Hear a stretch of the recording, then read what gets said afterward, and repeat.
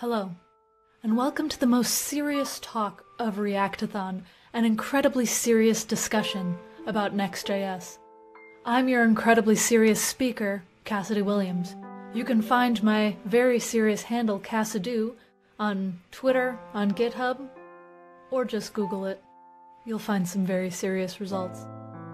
Now in this talk, I want to talk about serious business, because being serious is serious business. If you use React, chances are you've heard of Next.js, the React framework. Next.js is very, very serious. It has a lot of serious business built in. With Next.js, you can use SSR and SSG, that's server-side rendering and static site generation, in a single application. The routing system is file system-based routing, and so if you have a file in a certain directory, it's an automatic route, and this includes dynamic routes as well. You can programmatically update the site's head and a bunch of other features per page, and there's a lot of built-in components for that as well. It has a very powerful API. Plus, there's some really cool developer experience features like code splitting, absolute imports, and CSS and JS already built in natively in Next.js. You don't have to install any extra loaders on top of that. Serious developers use Next.js. But also nerds do too. And today we're going to be talking about pranking people! Hooray! Because yes, you can do all kinds of serious scaling cool stuff with Next.js.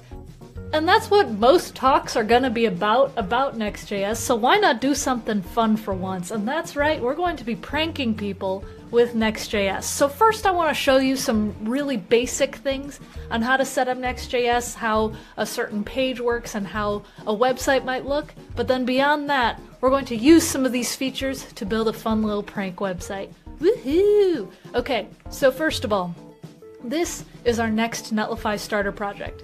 If you'd like to look it up, you can find it on GitHub at github.com/cassidy/nextnetlifystarter. It's a very, very basic project, and if you look at the result, you'll see it's just a welcome to my app. That's it. So let's actually look at the code a little bit, just so you can kind of get familiar with it. So first of all, this is a very simple thing where we have a header component and then this description. This header component is inside the components directory, and it's truly just a function that exports a header component. It's really not that thrilling. And then inside the head, this head right here is actually a Next API. And so when you have a Next.js site, anything you put in the head will update in the title of the page. And so right now the tab over here says Next.js starter, but if I were to update it saying Next.js demo, and then save that, when the page refreshes, you see Next.js demo. Hey, not too crazy, right? All right.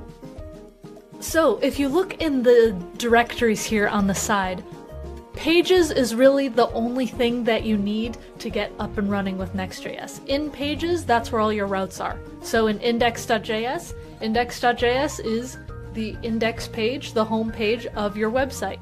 In app.js, this is a global wrapper. And in app.js, you don't really do much. It's really just something if you want to install something globally throughout your application, which, for example, I want to import styles globally across my application. And so I have this globals.css. Inside of here, I just have some basic centering and stuff. If you see on the application over here, you can see it's really just centered. So that's what the global styles are, and that's what's imported in the app.js, which is automatically wrapping any other page that you might have in this application. And then this footer component, I have a footer.js, which is a pretty simple thing. It's an HTML footer, but one thing you might notice is I have styles from a CSS module. CSS modules are automatically built into Next.js, so if you want to use them, you can just use them. You don't have to add any loaders or anything. So this is a very, very basic site. If you'd like to do a little bit more with it, you can by, for example, adding another page. And let's just say I want to say funpage.js. Now in this fun page, I'm going to copy all of this from index and put it in here. And then I'll just say, this is very fun. And we'll leave it at that. We'll call it fun page. like that. See how fun that is? Wild. Okay, now if we go over to our browser, and then we go to /fun page, look at that, this is very fun. That is it. That is how you make a page. That's how you make a route. You don't have to do any extra configuration to just have these pages work. Now, page components in Next.js are pretty special because you can do some really neat things with it when the site loads. And so both for static and for server-side rendered pages, there's some really nice functions that you can use. And the one that I probably use the most is one called getStaticProps. So you do export async function getStaticProps. Okay, now the return value of this function is passed to the page. And so if you were to call a bunch of APIs and put the values that you get from the APIs, the data you get from the APIs, onto the page, and you statically export this website, then those API calls happen at build time, not at runtime. And so you can really save a lot of time when your pages are being loaded on the screen for your users because it's happening at build time. That part is really exciting to me. So, in this getStaticProps, you can do a lot of different things. I'm going to call a very simple API. Const res, and we're going to get a response. And excuse me while I copy and paste from the Pokemon API. Okay, we've got res, and then we're fetching. So we're going to fetch from the Pokemon API, we're going to get Charmander. I'm going to do const Pokemon is equal to a weight, and then res.json, just like that. Oh, whoa, that was some... Sorry about that. Okay, cool. So, now that we have these done, we have the data that we want. What we can do is we can return that to the page. So I'm going to return an object. The object will have props that are passed into the page. And then inside of there, I will pass in Pokemon, just like that. And so now, inside of home, we have props right here. And so I can get Pokemon from props. And then anything inside of Pokemon, I can pass to my app right here. And so, for example, instead of having Next.js demo right here, I could do something like Pokemon.name. So now it'll say Charmander, and it'll say, how about this? Hi, Charmander. And now I could say, for example, an image. I'll say image src equals, and then inside of here, Pokemon.sprites.front_default. If you'd like to know this API, go look at the docs. I've used it enough where I happen to know how that works. Oh, and I forgot a little await down here. And so if I save that, and then refresh the page, look at that! We got Hi Charmander in the title, and we got a little Charmander in here. And so again, this fetch call will happen at build time and won't happen at runtime. I think that is super cool. Now, I've talked a little bit about routes, talked a little bit about this whole getStaticProps things. We can also generate static paths, and so we can build what different paths might be coming from an API route or something at build time. And we can also have dynamic routes. Now, if you want to have a dynamic route, what you would do is you would create a new file and you would say anything, fish.js, and you'll put it in brackets like this. And that means anything that matches the paths that would go to this fish.js is what would actually be returned to the user. I'm going to explain this to you with a prank example. So this is a prank project that I built. I'm very proud of this prank project. People have fallen for the prank, and that's truly what matters. So we have this home component, and in this home component it is a very, very basic thing. I actually used the same starter project that I showed before, and I have this header, let's prank people, and then I have a prank article right here. If you'd like to see it live, you can check it out in this let's prank people thing right here and be like, Cassidy did the best talk at Reactathon. And then if you click on it,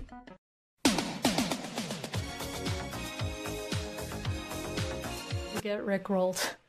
And so this is a fun little prank project where it shows the title here, it shows the title up here, and also I programmatically updated the head so it looks like a real article if you were to share it on social media. And so I'm just going to show you that head component really quick.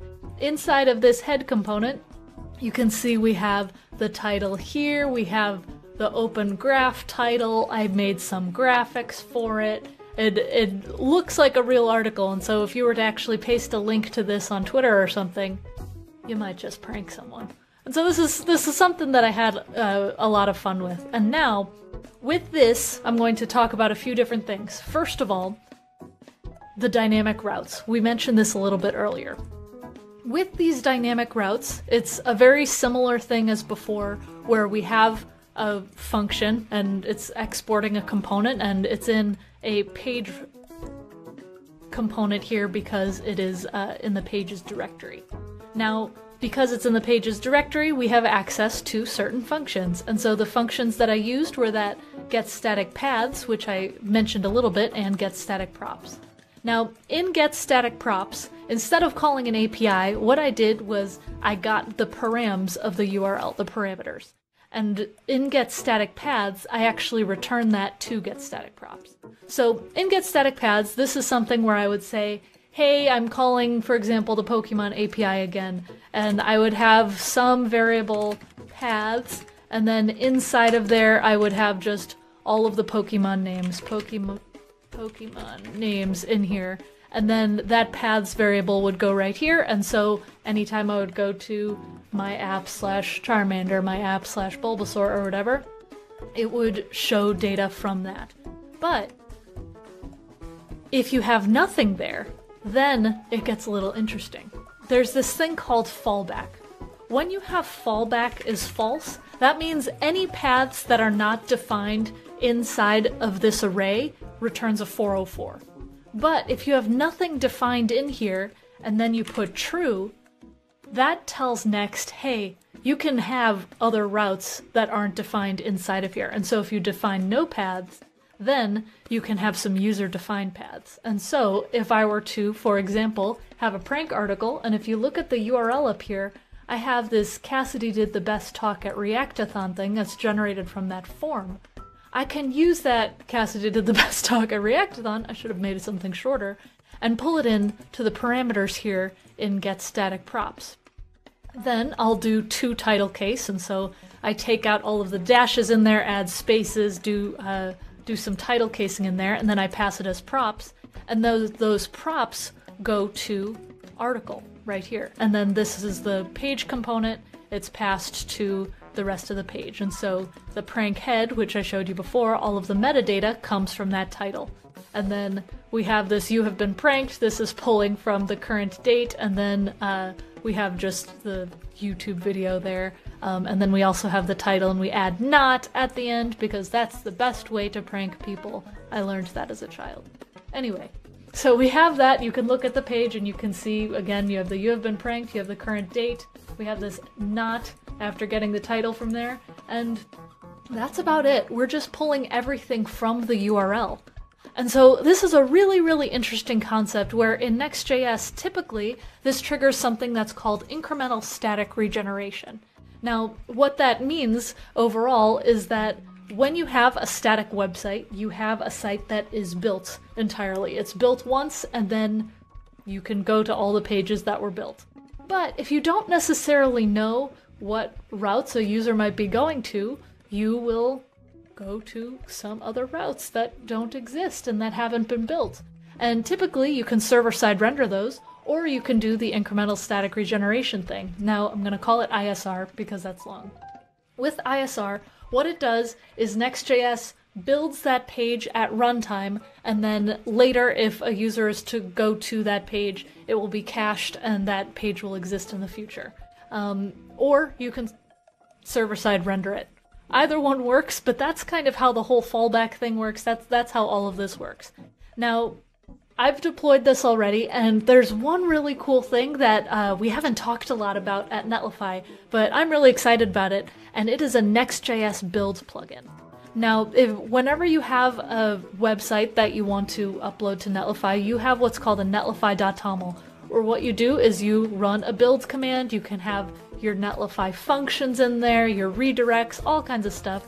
And we have this brand new thing called Netlify and then plugin Next.js. What this does is it allows you to do all of those things that require runtime functions, all those things that require server-side rendering with this plugin using Netlify functions.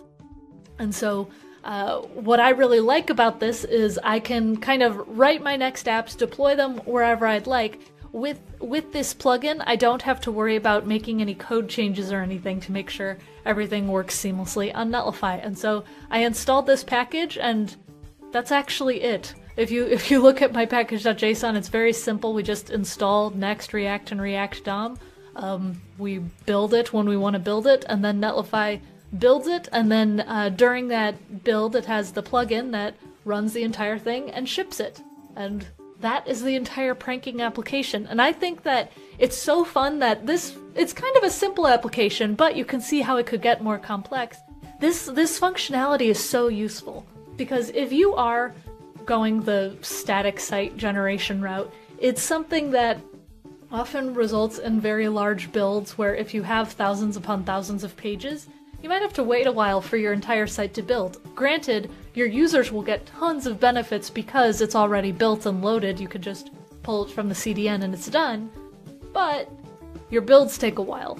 With something like this, with these dynamic routes, being able to pull things from the server, you can have the best of both worlds, where some of your pages will be static pages that are just loaded from the CDN, but the ones where you have just a ton of blog posts, for example, or a ton of product pages, a ton of prank pages, something like this, you can just call a function. You can server-side render it, you can run it at runtime, and it'll just work. And you don't have to wait for a build. It might take a little bit longer for the users, but honestly, I've experimented with this a lot. There's not that long of a wait. It's just a few milliseconds more. And so this is something that I think is really, really powerful, both for very serious business, but also for very fun pranks. That being said, I want to thank you so much for your time today. I've been Cassidy. I hope that you have a good time at the rest of the conference. If you have any questions, I'm going to be around in the chat, or you could find me on the internet and talk about very serious things, but also please just talk to me about fun things. That would be so much more fun. And I'm happy to answer any Next questions, any Netlify questions. And if you'd like to see this project, it is on GitHub, and then you can also look at this URL that I am putting on the page post-edit, where you can actually mess with the pranking application. Thanks so much for your time, and have a good one.